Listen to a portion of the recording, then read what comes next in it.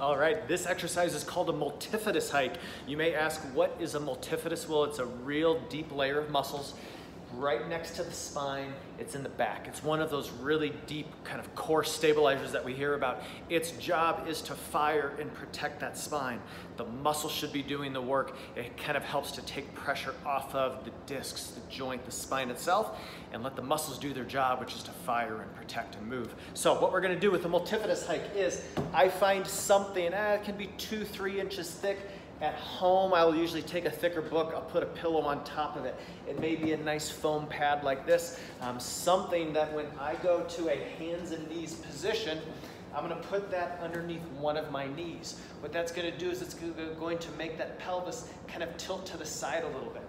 So what I do is I get hands and knees, kind of what I call a quadruped position, and then I'm going to tighten up the abs, and then I'm slowly going to lift. For me, it's this left leg that's not on the pad. I'm gonna lift up so that my spine is flat, and then let it lower back down.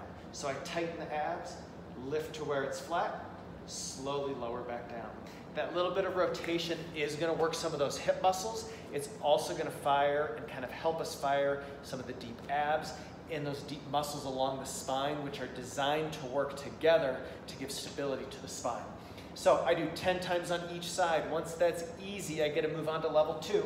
Level 2 is I'm going to tighten up those abs. I'm going to lift up to where the back is flat.